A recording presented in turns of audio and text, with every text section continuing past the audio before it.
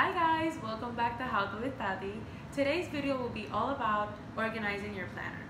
For those of you that don't usually use a planner, I definitely recommend getting one because it not only helps with time management, but they can be a great outlet for stress relief. This year, I decided to get the My Happy Planner, and I really love it because you get a notes section, you get weekly calendars and monthly calendars. What I do to be able to get a clearer view of my calendars, I color code.